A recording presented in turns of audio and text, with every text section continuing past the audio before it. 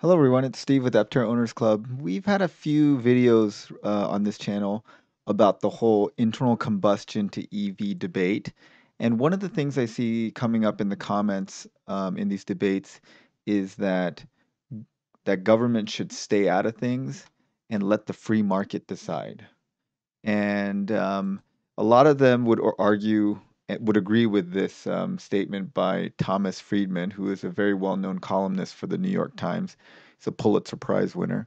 And one of his famous quotes is that the historical debate is over, and the answer is free market capitalism.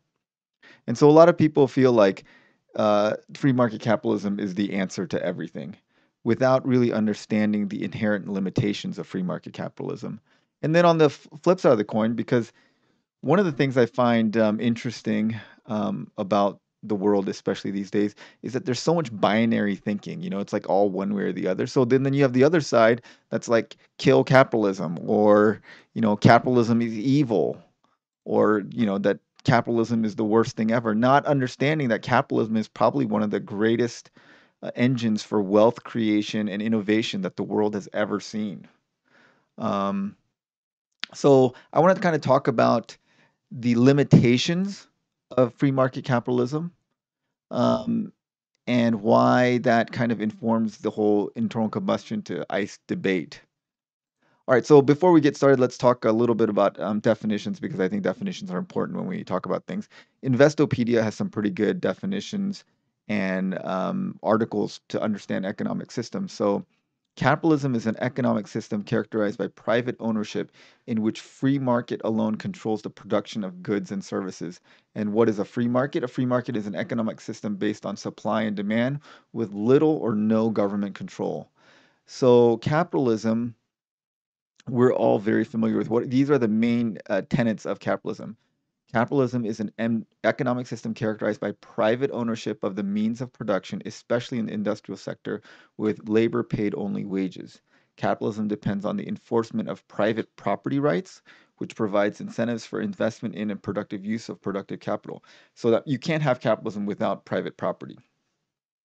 And owning private property is a big incentive, because if you can increase private property by working harder, there's an incentive to work harder. If you can't have if working harder doesn't give you more private property, there's not much incentive to work harder, which is one of the major advantages of capitalism, because most people are going to work harder if it benefits them. Most people aren't going to work harder if it benefits someone else. Um, Capitalism developed historically out of a previous system of feudalism and mercantilism in Europe, and dramatically expanded industrialization and large scale availability of mass market consumer goods. So, the previous economic system in Europe before capitalism was feudalism and then mercantilism. And then capitalism kind of grew out of that, because feudalism had its problems. I mean, it worked pretty well if you were an aristocrat, but it didn't work very well if you were a serf. Mercantilism worked fairly well for certain groups of people and didn't work well for other people. So then, people saw problems with them, and we moved to capitalism. And capitalism, it also works very well for some people and works less well for other people. So it's not a perfect system, but it's kind of the best system we've had so far. Um, Pure capitalism can be contrasted with pure socialism, where all means of productions are collective or state owned, and mixed economies, which lie on a continuum between pure capitalism and pure socialism.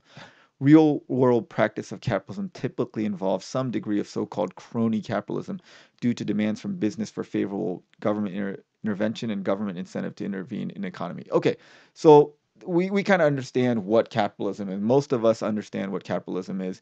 It's the system generally, for the most part, that America and most Western economies run out of. But there are reasons that the free market can't deal with everything. And one of these reasons that's pretty well known is called externality. And what is an externality? Externality is a cost or benefit caused by an economic actor that is not suffered or enjoyed by that same actor. So another way of saying it is, two people are involved in an exchange, like I buy something from someone else, and that interaction our economic activity influences a third person that's not involved in that activity. So I'll give a couple examples. The examples aren't going to be perfect, and you guys can punch holes in the examples, but they're just examples. This is the concept behind the example. So, example is these people drive combustion cars. Combustion cars cause smog and air pollution. And in China, it's like really, really bad.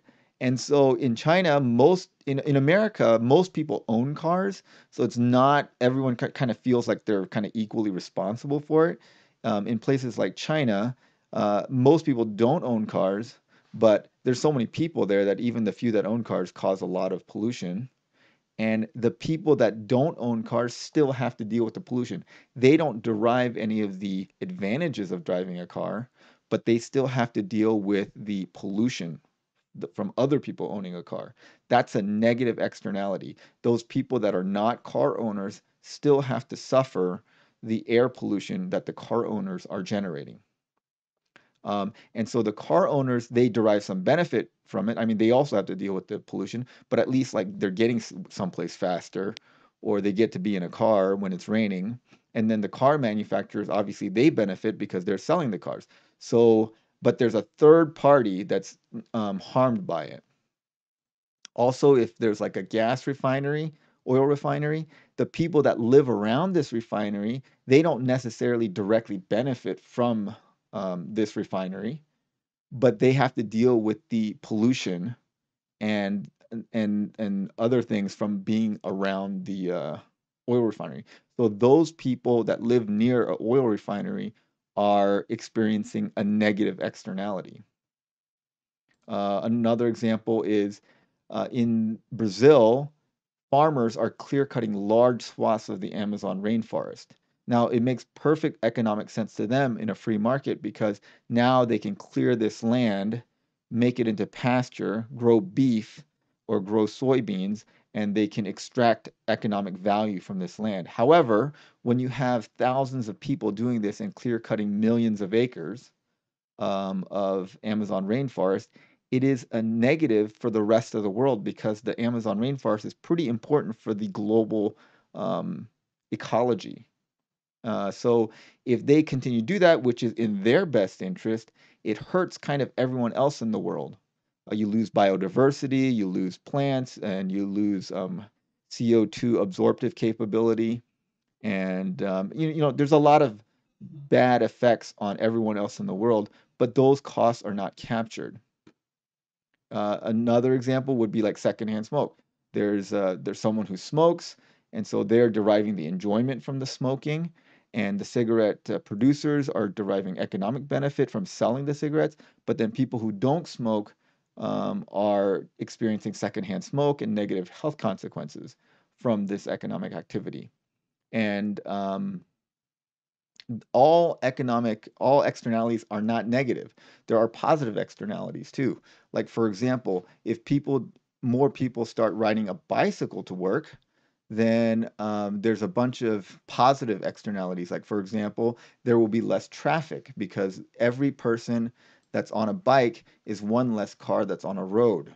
And so there's less traffic. So the people that are driving now have to deal with less traffic. Also, if enough people ride a bike, there's less demand for fuel. So less demand for fuel causes decrease in fuel prices. That makes gas cheaper for the people that are driving. So it's a positive externality for them. Also, more people on bikes, less air pollution. That's a positive externality for other people. Also, people that are on bikes generally don't have the energy or mass to seriously injure other people or kill people. Whereas a car, if you hit a person with a car, you're very likely to kill them. If you hit a person on a bike, I mean, you'll injure them, but you probably won't kill them. So it's a safer vehicle. So many positive externalities, but those are not priced into the interaction. Um, so this is a very good article talking about how externality prices do not capture all costs, and also prices do not capture all benefits either. So it can work both ways. And so there are several ways to deal with these externalities. Um, and one of them is called a Pigovian tax, named after Arthur Pigou. Basically, this is saying the government imposes a tax on a negative externality like pollution and tells them for X amount of pollution, you gonna get paid an extra tax. That kind of tax imposition makes that economic activity, such as polluting the air or polluting the water, less economically favorable. So that's a tax. That's sort of a market way of dealing with it. Subsidies overcome negative externalities by encouraging the consumption of positive externalities. So, for example, like if you wanted to encourage people biking to work, you could subsidize those people. And that is done to a certain extent. Like I ride my bike and like California gives me like $25 a month because I ride my bike. It's not a very big subsidy, so I don't think it's a big enough subsidy to cause anyone's behavior. I would ride my bike to work whether or not I got the $25 a month for doing it. And I don't think anyone who doesn't want to do it is thinking, well, if I do it, I'll get the $25 a month and that'll be good. So subsidies have to be big enough to actually cause people to change behavior. But that is one way of doing it. And that's what's happening with the EVs. EVs are thought to be a positive externality because they reduce pollution overall, and subsidies try to encourage things that cause positive externalities.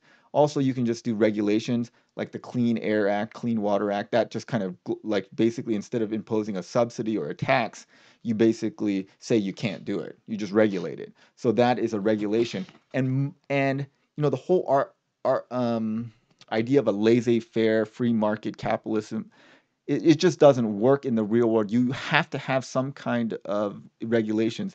If you have no regulations, people are just free to pollute whenever they want and do whatever they like. There's will be monopolies, and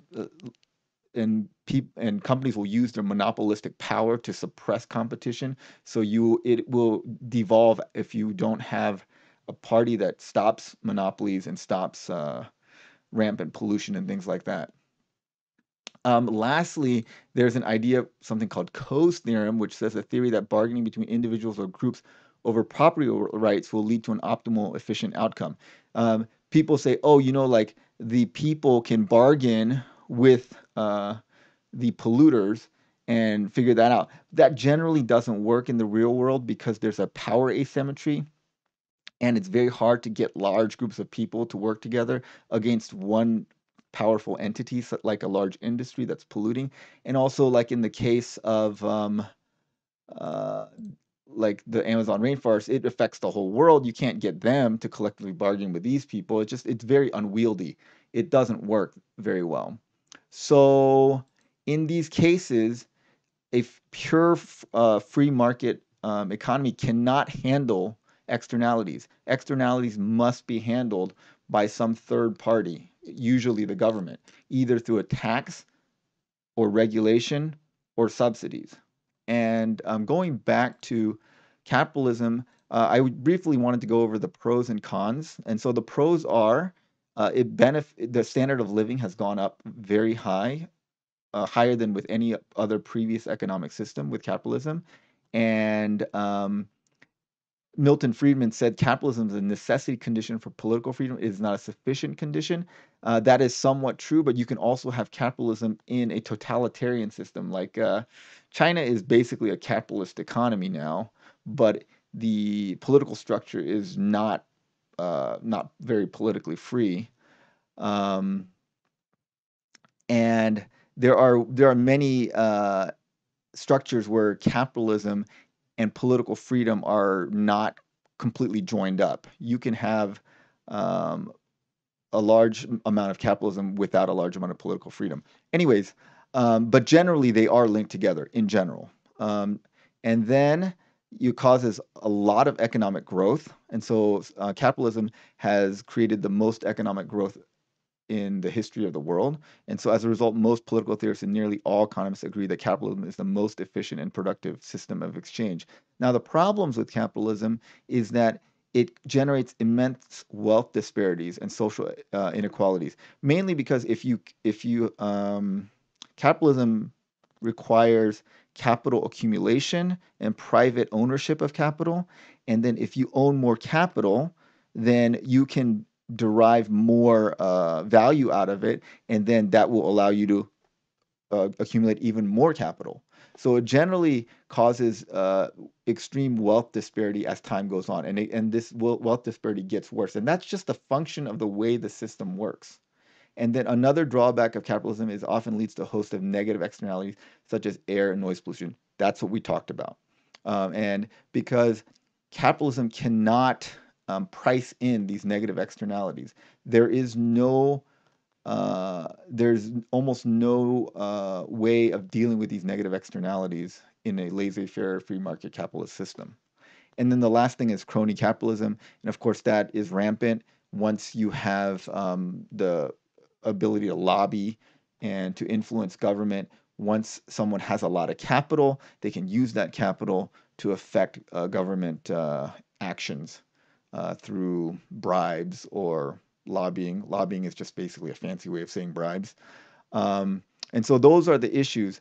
So I hope that was kind of interesting and informative to some people when they say that we should just let the free market decide. Now, the EV is so inherently better, I think, than an ICE that even without taking out the externalities, the positive externalities of EVs and the negative externalities of combustion vehicles, just from a purely price and experience standpoint, in this case, I think the free market will shift to an EV anyway. But you can see that if there happened to be, let's say there was a vehicle that was invented, a theoretical vehicle that was much cheaper, like half the price of an EV, but polluted a lot. And we did not have any government intervention to stop the pollution. Then that vehicle would probably take over the market because while people care about pollution, they care a little bit more about their own pocketbook. And they think, well, if it's just a little bit of pollution, it doesn't really matter. But if everyone thinks that and everyone makes the same decision, a little bit of pollution becomes a lot of pollution and becomes a big problem. And then just the free market system will not be able to rein that in. Okay. Well, I welcome your comments below. Hopefully, this was interesting to some people. Thanks for watching, and thanks as always to our supporting members, and have a great day, everyone.